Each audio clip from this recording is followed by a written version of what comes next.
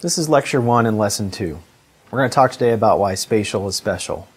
So geography depends on spatial thinkings and spatial relationships so that there can be any science of geography at all. And like most sciences, geography is governed by at least one law. We have Tobler's first law of geography. And this law is pretty simple. It just says that everything is related to everything else, but near things are more related than distant things. That makes a lot of sense, right? I'm hoping that that to you is as common sense as it is to me. I sort of can't even believe that that's a law, but it is. He was the first person to say it. But relating stuff is not the same as similarity, right? So just because two things are near each other doesn't mean that they're necessarily more similar. They can be similar, and in that case, we can measure that similarity by looking at something called spatial autocorrelation.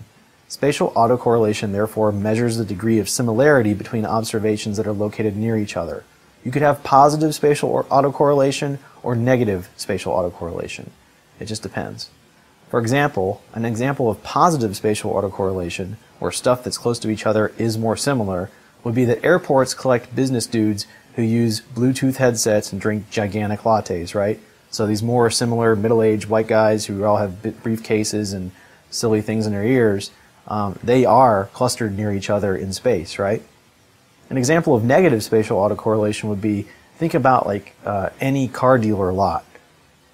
Let's say they have a bunch of brand new cars that cost a whole lot of money, and then they've got a used car lot right next door, and you might have some cars that are very close to each other in the parking lot, but are completely different on every metric, right? You might have a $500 beater parked 20 feet away from a $100,000 E-Class Mercedes, right? That would be an expensive E-Class Mercedes, but whatever. So geography depends on something else too, and that's called spatial thinking. You use spatial thinking all the time. Let's say you're making a decision on where to take your next vacation. You're going to weigh all kinds of factors, right? Including how far away that place is, how you get there in terms of the conveyance. So do you take a plane?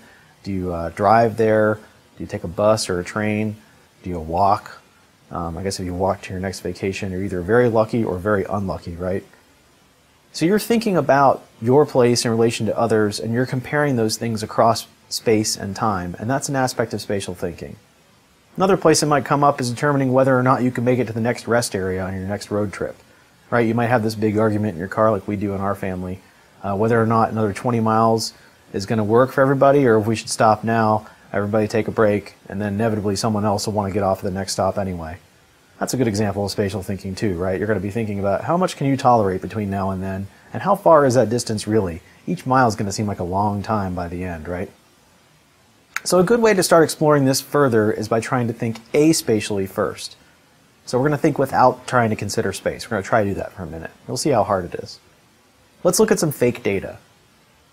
This is always a fun way to look at a problem, I think. So I've created some fake data here. This is a table showing the number of annoying people, the total population, average age, average income, the number of sport utility vehicles, and then county and state names. But don't think too much about those yet, because we're trying to think aspatially. So what could you do with this table right now? You could probably total up stuff, right? You could say, well, what's the total number of annoying people in this whole set of areas, right? You could calculate the average age for the entire set of places. You could do the same with income or the number of SUVs, all that kind of stuff. You could cross-tabulate some of that kind of thing. So what's the average income for people owning SUVs? You could probably start to tabulate some of that kind of stuff, right? But don't you really want to see where these things are in relation to each other? So let's take a look at the geography I created here. These are the states of Whole Food and Trader Joe. Completely randomly named, I'll add. And there are little counties in each one of them that have cities by the same name. And I've named them a bunch of other totally random names that have nothing to do with anything reality at all, I swear.